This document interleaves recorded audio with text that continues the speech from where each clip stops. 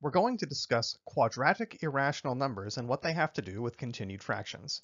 So let's go over our goals and some definitions. An irrational number x is called a quadratic irrational number if it's irrational and it's the root of a degree 2 polynomial, aka a quadratic, with integer coefficients.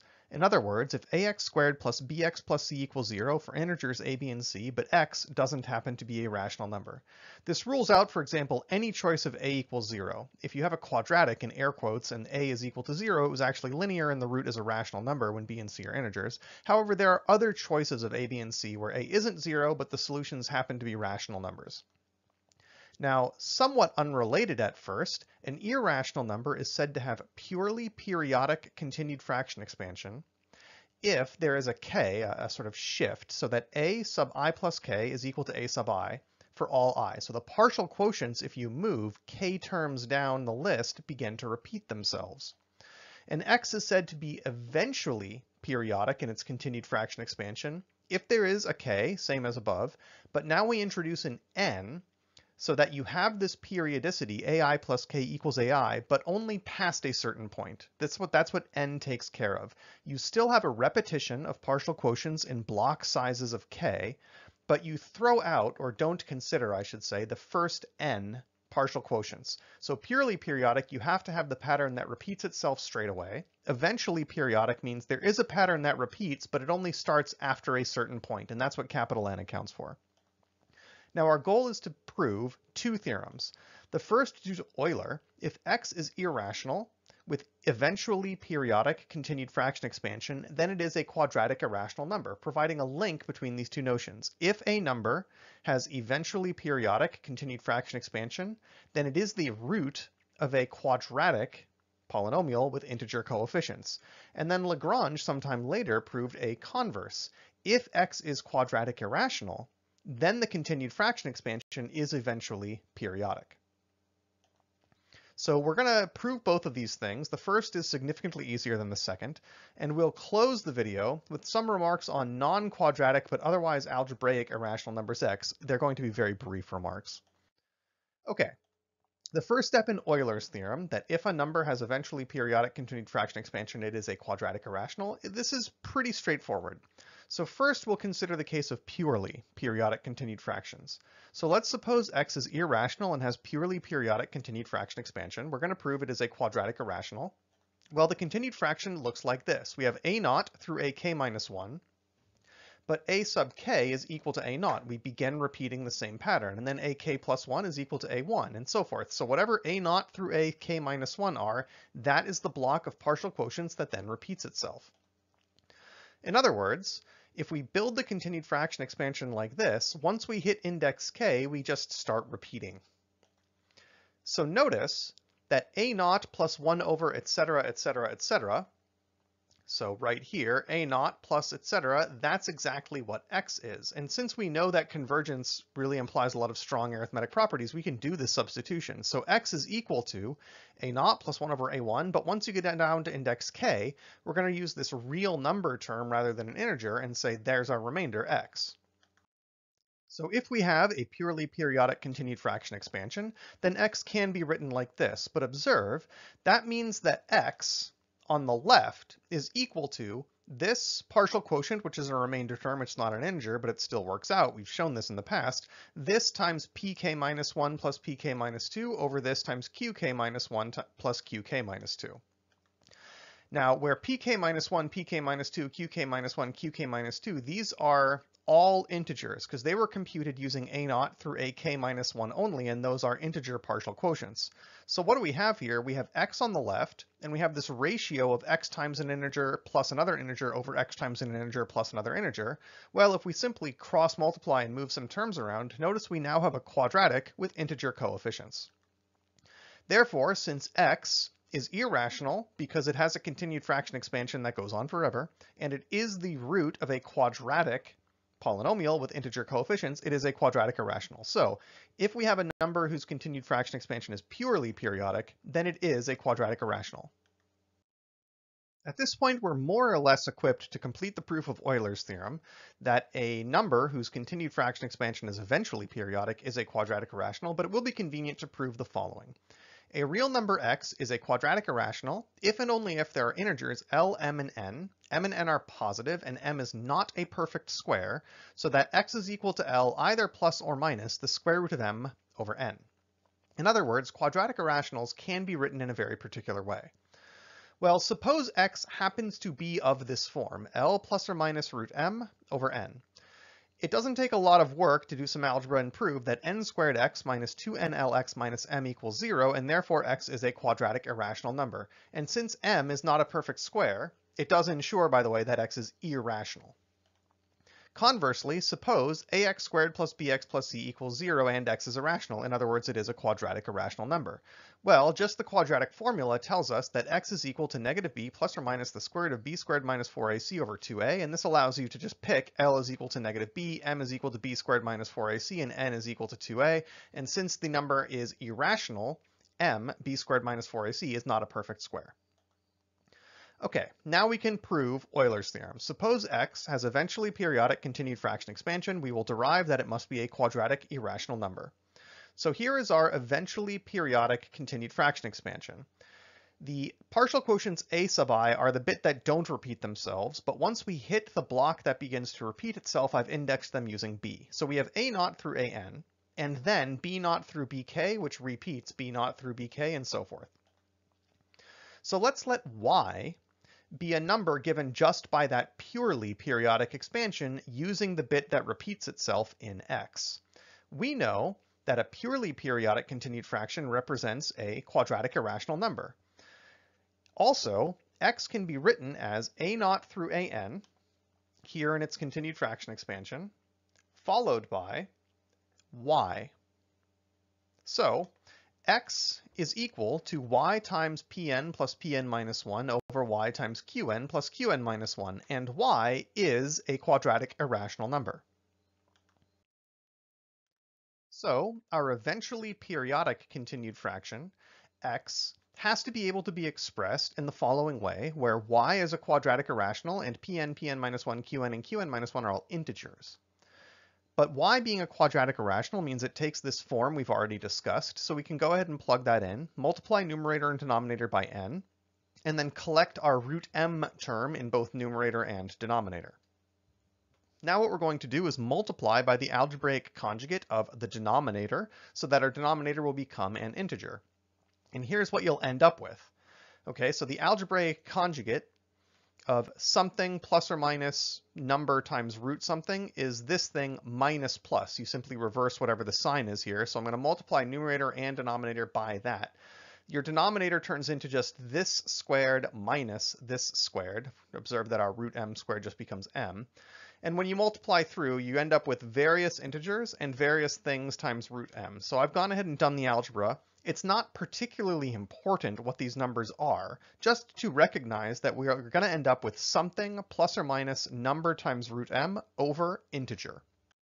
So we found that if x has eventually periodic continued fraction expansion, it can be written in the following way here. So all we have to do is let L prime be whatever this huge integer is, plus or minus. We wanted root of something, so I'm going to take this whole monstrosity and move it under the radical by squaring it. And then this denominator I'm going to call n prime. In other words, x is now L prime plus or minus root m prime over n prime. And x is therefore a quadratic irrational number. We know, by the way, that m prime is not a perfect square, because otherwise x would be rational, and x has an infinite continued fraction expansion. So we already knew x was irrational. What we've established is that it is a quadratic irrational. We've established, therefore, that if a number has eventually periodic continued fraction expansion, it is a quadratic irrational. Lagrange's theorem goes the other way. We're going to assume that x is a quadratic irrational, and we want to show that its continued fraction expansion is eventually periodic. Let's just try doing it in the most straightforward way possible. Start with a quadratic irrational and start computing its continued fraction. So we're going to represent x in the way we know we can represent a quadratic irrational. H is an integer, j is a positive integer, n is a positive integer, which is not a perfect square. Let's just denote a to be the integer part of whatever this is. We know that computing the continued fraction expansion will now involve computing 1 over x minus its integer part a. So with x of our specific form and a some positive integer, we need to compute 1 over x minus a. Well, here's x minus a. Multiply numerator and denominator by j. Great. Now we're going to multiply by the algebraic conjugate of the denominator. I have something plus or minus root n, so its algebraic conjugate is that thing minus plus. This symbol just means reverse whichever one you had here. Once you distribute everything out and collect, we end up with j factored out of the entire numerator, and then n minus the quantity h minus aj squared. Now, if j could be factored out of that denominator, that would be really great. If I could cancel this j out of the denominator, the only radical left is root n, which is exactly the radical we started with. So if we can establish that j can be factored out of the denominator, when you move from one term to the next in your continued fraction computation, whatever your value of the remainder, x1, x2, x3, etc. are, the number under the radical will not change, and that will be a great simplification of trying to keep track of things.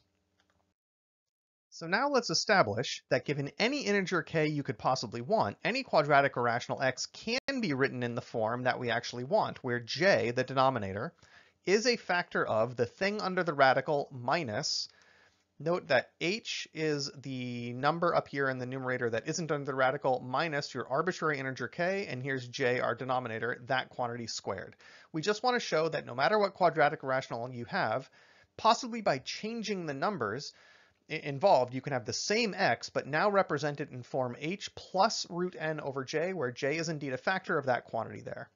So we already know we can write an arbitrary quadratic irrational in the form a plus or minus root n over b, where a is an integer, b and n are positive integers, and n is not a perfect square. So the difference is, by the way, is we don't know that this would hold. We don't know that the denominator is a factor of this little n minus this minus an arbitrary k times b all squared. And also, we want to just have a plus up here. That's just a simplification we're going to try to introduce.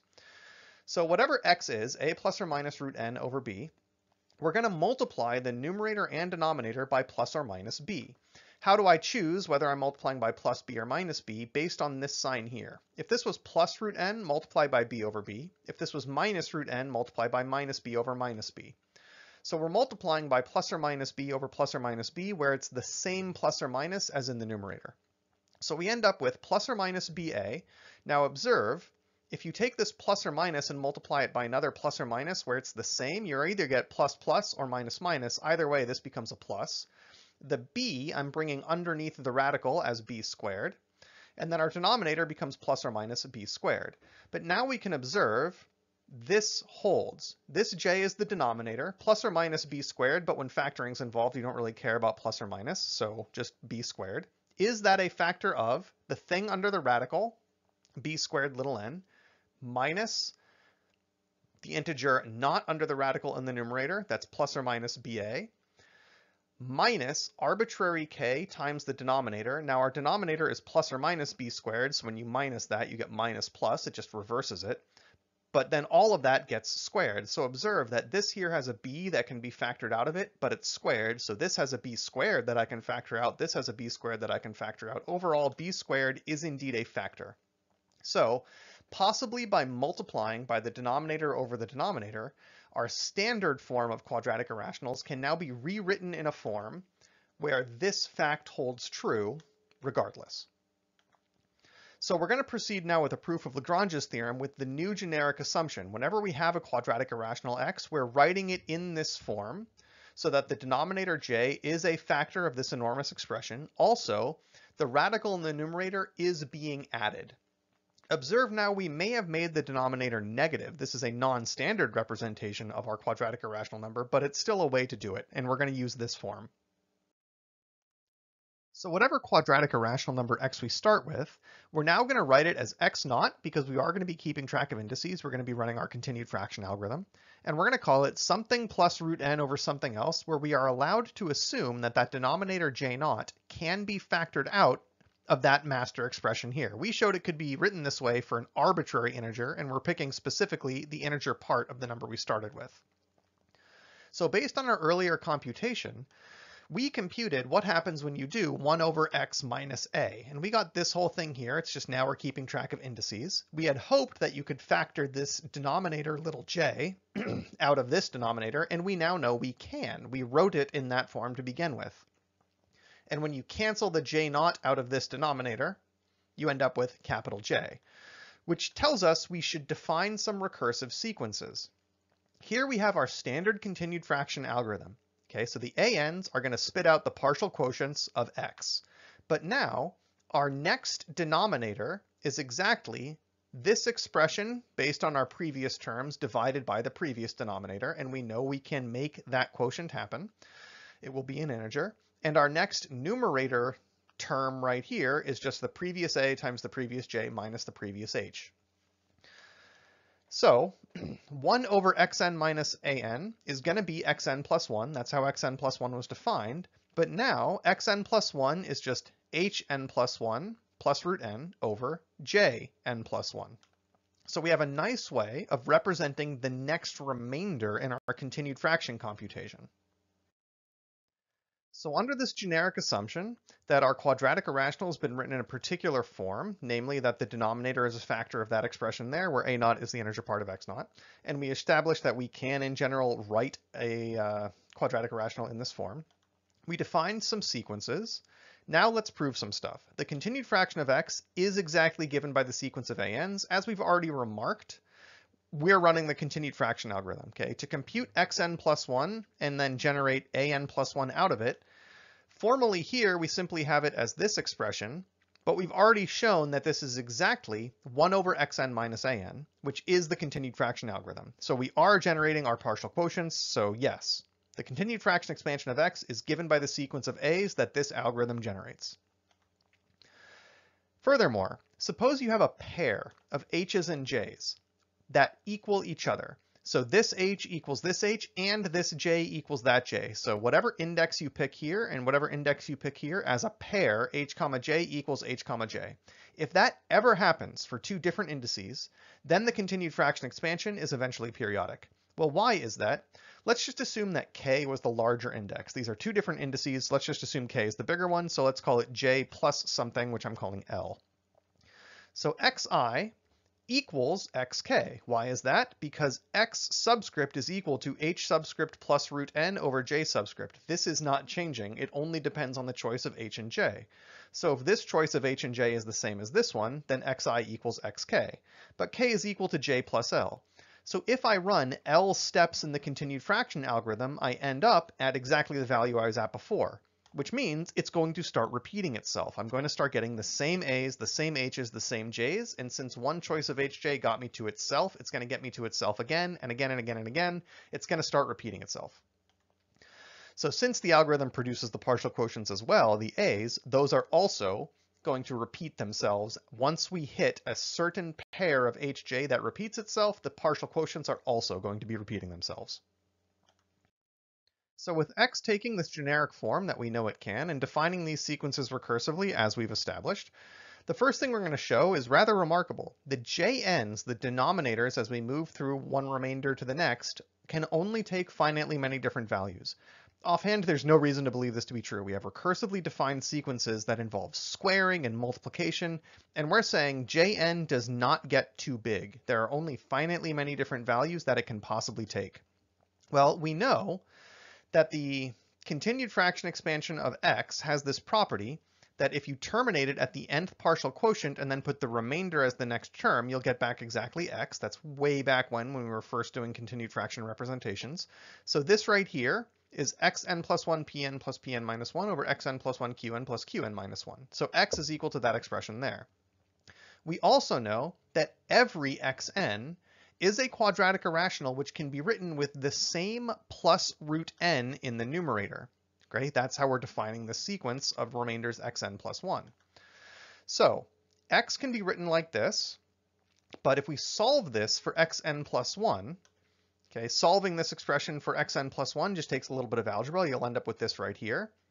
Factoring qn minus 1 over qn out looks like kind of counterproductive. This looks worse, but observe, if you distribute the qn plus 1 in, you'll end up with exactly this numerator. If you distribute the qn in, you'll end up with exactly this denominator. So we've written xn plus 1 in this particular form, but why? Now let's take an algebraic conjugate of both sides. Now algebraic conjugates are really quite nice. The conjugation operation distributes across sums and differences, products, and quotients, which means on the left we're just going to get the conjugate of xn plus 1. This is a rational number. Its algebraic conjugate is itself. Same thing here, same thing here. The only place the algebraic conjugate will do anything is on these x's on the right-hand side.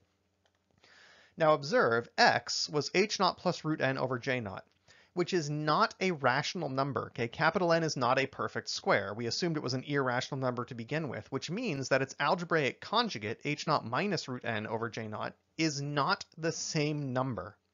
Okay, this is a different number. X bar and x are different. So the algebraic conjugate of the n plus first remainder takes this form. Now, as x is a quadratic irrational, x and x bar are different, but as the index n runs to infinity, we know that this ratio and this ratio are both going to tend to x. So move the qn and qn minus 1 over to the left and take a limit as n goes to infinity. So on the right, this goes to x, this goes to x minus x bar over x bar minus x. Observe the numerator and denominator are just opposites of one another. So that's just minus 1. So this limit doesn't just exist, it is equal to minus 1. Now the qn's and the qn minus 1's are positive integers, and indeed qn is larger than qn minus 1 once you move past the second index. What's more important is that qn over qn minus 1 is positive because they're both positive integers. So for that limit to be negative, the algebraic conjugate xn plus 1 must be a negative number for sufficiently large n. It doesn't have to be true for every term because the limit is minus 1. Eventually the terms have to be negative. So for sufficiently large index, the algebraic conjugate of xn plus 1 must be negative. So we've shown that the algebraic conjugate of the n plus first remainder is eventually negative. But xn plus 1 is larger than 1. In our continued fraction algorithm, our remainders, xn plus 1, are always bigger than 1. And then we take the integer part and we do 1 over that, etc. So xn plus 1s are always bigger than 1. So what happens when I take the difference, xn plus 1 minus its algebraic conjugate? Now this is bigger than 1, this is negative, and I'm subtracting it. So overall, this will be bigger than 1. But now we can do the arithmetic here, and this simplifies. This hn plus 1 minus this one cancels. This plus root n minus minus root n becomes 2 root n. So 2 root n over jn plus 1 is bigger than 1 for sufficiently large n, past a certain index. Now n is positive. So what we conclude is that we have positive number over jn plus 1 must be positive. So for sufficiently large index, those j's are positive. But this also tells us, since this ratio is bigger than 1, it's not just positive, the denominator cannot be bigger than the numerator. Otherwise, this couldn't be larger than 1. So the j's, the denominators, for sufficiently large index are positive, but less than 2 root n. So past that index, there are only finitely many choices for j, a positive number, but not larger than 2 root n. Before that index, there's only finitely many terms to begin with. So past a certain index, there's only finitely many values I can take, and before that index, that's only finitely many terms anyway. Overall, there are only finitely many values that the j's can possibly take. So what can we prove next? We just proved that the j's only take finitely many values. Well, the sequence of h's is bounded above, specifically for sufficiently large index n. In other words, past a certain point, they're all less than root n. So except possibly for x naught, every xn was the reciprocal of a remainder term. xn plus 1 was 1 over xn minus an. And as we've already remarked, because xn is bigger than an but less than an plus 1, xn minus an is between 0 and 1. So we're taking 1 over something between 0 and 1. We're ending up with something positive, but bigger than 1. xn plus 1 is bigger than 1, except possibly for x naught. So, on the one hand, jn plus 1 was simply defined in this way. Observe that this quantity here is exactly negative hn plus 1, but once you square it, that doesn't matter. So jn plus 1 on the one hand is n minus hn plus 1 squared over jn.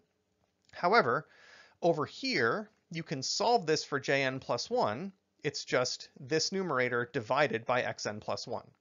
So setting those two things equal to each other, we can solve for xn plus 1 and get that xn plus 1 is jn over the square root of n minus hn plus 1. So what we did is we set this equal to this, and we solve for xn plus 1, observing that this is actually factorable as a difference of two squares, root n minus hn plus 1, root n plus hn plus 1, and then those two things are going to cancel there.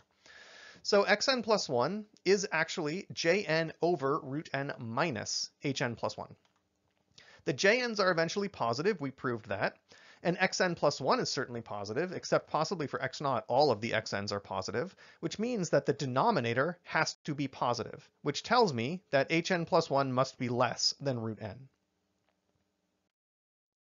So we've just shown that the h's, past a certain index at least, are less than root n, but much more is true. There's only finitely many values that the h's can take. So looking at how hn plus 1 is defined, if you just move the hn over, you end up with this right here, but an times jn, well, an is a partial quotient, it's at least as big as 1, so this is bigger than or equal to jn. For sufficiently large n's, the j's are positive, so hn plus 1 plus hn must be positive. However, we also know that both of these terms must be less than root n. So I have two numbers whose sum is positive, but each of them is less than root n. That tells you that they also cannot be less than minus root n, because if they were, you would have to add more than root n to get a positive number out of it, and you can't. Okay? The amount you add can't be bigger than root n, but we know that when you add them together, you get a positive number. So the other term, if it is negative, has to be bigger than minus root n. So for sufficiently large index, hn is between plus or minus root n. That only accounts for finitely many integers, and hn has to be an integer.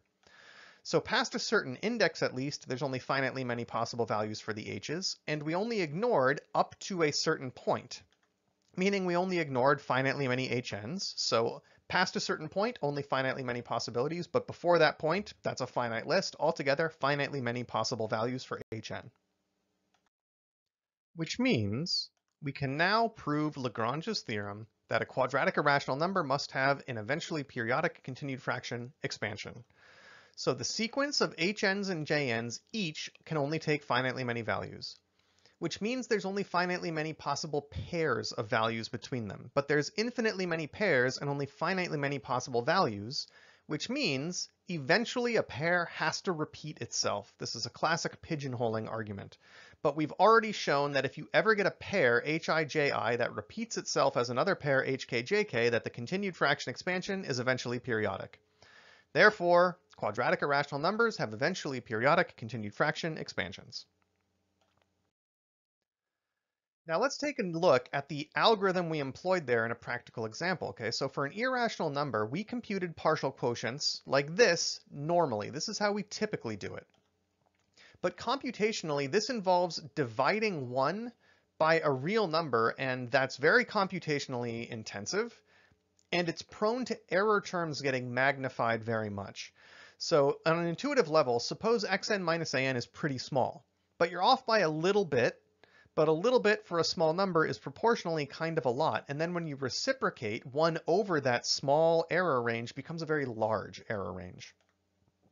So if you were off even just a tiny bit in computing your remainder, you would start to magnify your errors, and your continued fraction algorithm, while theoretically true, computationally might start to produce wrong numbers. For quadratic irrationals, however, our new algorithm is actually much better. So here was how we started computing our partial quotients. What's important is that xn plus 1 is done with minimal amount of division, and specifically you compute the hn and the jn as integers. So the jn's and hns are integer valued, which means you don't have to be especially close to know exactly what they are. If you compute something and you know you're within, say, 1/2, and you computed 13.004, and it has to be an integer, well then it has to be 13. So because we know the hns and jns must be integers, we don't need to be terribly precise in computing them in order to establish concretely what they are. We just have to be within 1/2. So the only real concern is computing xn plus 1. But we're going to see in a specific example that we don't really need the value of xn plus 1, we need its integer part, and that's actually subject to a lot less error than computing xn plus 1. Okay, so this technique, when you have a quadratic irrational number, is much faster and more accurate than the generic continued fraction algorithm, but it only works for quadratic irrationals. So let's go ahead and do the promised example. We're going to compute the continued fraction expansion of 3 plus root 7 over 2. Now I mentioned we don't need a lot of computational precision for this algorithm to work. Let's see why not. We're going to need to compute the integer part of x. That's going to be our first step, basically. So what's the integer part of x? And oh no, my calculator broke. Well, the square root of 7, I don't know what it is exactly. However, I know that 1 squared is less than 7 and 3 squared is bigger than 7. So the square root of 7 is in between 1 and 3. It's not a very good estimate, but it is a true estimate.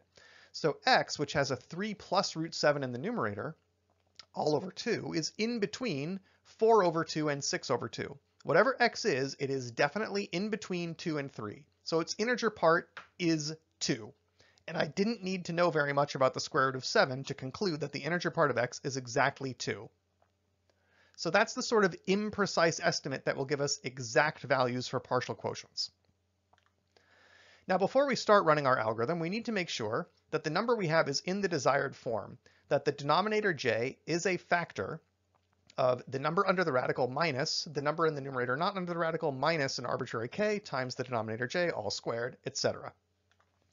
So in our example, j is 2, capital N is 7, h is 3, k is arbitrary. You expand all this out. Is 2 a factor of negative 4k squared plus 12k minus 2? Well, the value of k doesn't matter. It definitely is. So we don't need to multiply through by the denominator over the denominator. If you check this and j, your denominator, isn't a factor of that expression, simply multiply numerator and denominator either by plus denominator over plus denominator or minus denominator over minus denominator, depending on the sign of the radical up in the numerator, and you'll be fine. We don't need to do it here because it worked out. So we start running our algorithm. Our first numerator number is 3. Our first denominator is 2. The number under the radical is 7, which will never change. X naught is x, and our first partial quotient we've already computed is 2. Now we start running through our recursive sequences until we get a pair of h and j which repeats. If we get an hj that repeats itself, well then we've got an x sub n that has repeated itself, meaning our partial quotients are going to start repeating themselves. So we're just computing this, spitting out partial quotients as we go, until we notice an hj that is a repetition of a previous value, in which case we have found our repeated block. So here's what we've got so far. This top bar is our recursive formula, which we're just going to keep up there for reference. We've computed h naught j naught to be 3, 2, meaning x naught is 3 plus root 7 over 2. That's what the h and j were. And we've computed our first partial quotient, a naught, to be 2. Now let's compute j1 is 7 minus 3 minus 2 times 2 squared over 2. Just looking back at our previous h, j, and a. This computes down to 3. h1 is a naught j naught minus h naught. 2 times 2 minus 3, that's 1. So we found our new h and our new j. Is it the same as something we've seen before? 1 comma 3? Nope, not the same as 3 comma 2. So we need to compute our next partial quotient. So the next x is h over j with this plus root 7. How do we know what the integer part of this is? Well, we've got a 3 in the denominator, so we just need to ask what multiple of 3 are we in between up in the numerator? So the square root of 7 is in between 2 and 5. So that numerator is in between 3 and 6. So we're in between 1 and 2. The integer part, a sub 1, is exactly equal to 1. Okay, so we have computed in our previous step that h naught j naught is 3, 2, and a naught is 2. But more to the point, we just computed that h1 j1 is 1 comma 3. So x1 is 1 plus root 7 over 3. Remember, that's what the h's and j's are. And we computed the partial quotient a1 to be 1. Now we're going to refer to our recursive formulas to compute the next j is n minus the previous h minus the previous a times the previous j squared over the previous j. That computes to 1. The next h is previous a, previous j minus previous h. That computes to 2. Have we seen the pair 2, 1, hj? Nope, we've seen 3, 2, and 1, 3, so 2, 1 is different. We're going to have to keep going. So x2 is h plus root 7 over j, 2 plus root 7 over 1. We need to compute the integer part here. Well, the square root of 7 is in between 2 and 3. So x2 is in between 4 and 5. Its integer part is exactly 4. So previously we computed h0, j0, and a0, h1, j1, and a1, and what we just computed was h2, j2 is 2, 1, meaning x2 is 2 plus root 7 over 1, and a2 is 4. So let's compute, again, just referring to our recursive formulas up here, that the next j is n minus the previous h minus the previous a previous j squared over the previous j. That all computes to 3. Similarly, the next h is previous a previous j minus previous h. That computes to 2. Have we seen the pair 2, 3, h, j? We haven't. We've seen 3, 2, but that's different than 2, 3. Which means we're going to have to keep going. So what's the partial quotient here? What's the integer part of 2 plus root 7 over 3? Since our denominator is 3, we're looking for multiples of 3 in the numerator. Well, root 7 is in between 1 and 4, which means x3 is in between 3 over 3 and 6 over 3. It's in between 1 and 2. So its integer part is exactly 1, and then we can keep going. What have we computed so far? We're up to h3, j3 was 2, 3, meaning x3 is 2 plus root 7 over 3. We just computed a partial quotient of 1, referring to the recursive formulas at top. j4 computes to be 2. h4 computes to be 1. x4 is 1 plus root 7 over 2. We do have to keep going because we have not seen the pair 1, 2 before. What's the integer part of 1 plus root 7 over 2? Well, root 7 is in between 1 and 3, so that's in between 2 over 2 and 4 over 2. It's in between 1 and 2. Its integer part is exactly 1, and we keep going. So here's where we are. Referring to the recursive formulas up top, we need to compute j5, h5. j5 works out to be 3, h5 works out to be 1. Aha! We have seen the pair 1, 3. h1, j1 was 1, 3, and h5, j5 is 1, 3. So the indices 1 through 4 will now repeat themselves for indices 5 through 8, and then for indices 9 through 12, and so on, and so on, and so on. So we computed a0 is 2, a1 is 1, a2 is 4, a3 is 1, a4 is 1, and then we determined that the block of partial quotients from index 1 to 4 is what's going to repeat. So that's a block of 1, 4, 1, 1. So the continued fraction expansion of our original x, which was 3 plus root 7 over 2, is a 2, followed by the block 1, 4, 1, 1, which repeats. So what about algebraic numbers that aren't quadratic? So quadratic irrational numbers are particularly nice when it comes to their regular continued fraction expansion. They're irrational, so the expansion goes on forever, and it's eventually periodic. That exactly characterizes the quadratic irrationals. What about other algebraic numbers like cube roots, tenth roots, sums or differences or whatever of such things? Here we actually know very, very little. For example, we've shown that quadratic irrationals are exactly the numbers whose continued fraction expansion eventually repeats itself. It's not known whether there is any algebraic number of degree 3 or larger for which the sequence of partial quotients is bounded. So the number we just computed, 3 plus root 7 over 2, its continued fraction expansion is 2, and then 1, 4, 1, 1, 1, 4, 1, 1, 1, 4, 1, 1. Observe, none of the partial quotients will ever be bigger than 4. It's easy to establish that if your continued fraction expansion is eventually periodic, there's an upper bound. Whatever that block is and whatever came before it, there's a largest partial quotient that appears. So any number that's quadratic irrational has a largest partial quotient. The partial quotients are bounded. It's possible, however, to have a number whose partial quotients are bounded that doesn't repeat itself. I'm not going to get into details here, but it doesn't take too much work to come up with a sequence of numbers that does not repeat itself, but does not get too big. So we can have numbers whose continued fraction expansion doesn't repeat itself that are not quadratic irrationals. We do not know if any of those numbers could be algebraic. Okay, if you have bounded partial quotients but don't repeat yourself, is it even possible to be an algebraic number? We just don't know. There is very little that is known about the regular continued fraction expansion of algebraic numbers of degree 3 or larger. It's kind of a big open problem to figure anything out about this.